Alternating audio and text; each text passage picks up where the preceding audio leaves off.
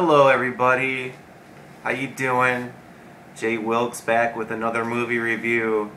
Today I saw Keanu, starring Keegan Michael Key and Peele from the Key and Peele show. Wasn't as good as I expected. I give it 3 stars out of 5. The reason why I give it 3 out of 5, some of the jokes just didn't work for me, like some of the humor, and they didn't show the cat that much as I thought they would. It started out showing Keanu the cat, but it kind of, you get to see him again at the end, but you don't get to see him very much throughout the middle of the movie.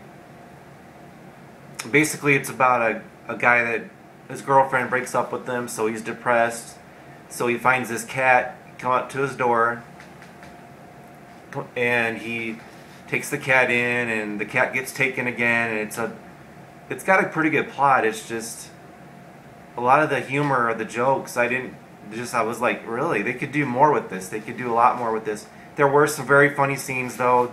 The George Michael part was my favorite part of the movie. I'm not going to spoil it for you, but you'll see that if you go see the movie. It's definitely worth checking out. It's nothing to write home about. I thought that Key and Peele could be funnier than that, but maybe they will if they make another movie, which they probably will make another movie, I would think. So definitely go see it. It does have a few, well, more than a few funny parts. But I just wish the cat was more in the movie. I like cats. I love cats.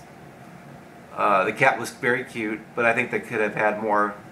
Will Forte had a funny part in it that I thought was good. He played a gangster, a wannabe gangster. So this has been my short movie review of Keanu. 3 stars out of 5. This is Jay Wilkes signing off. Thank you guys so much for watching. Bye.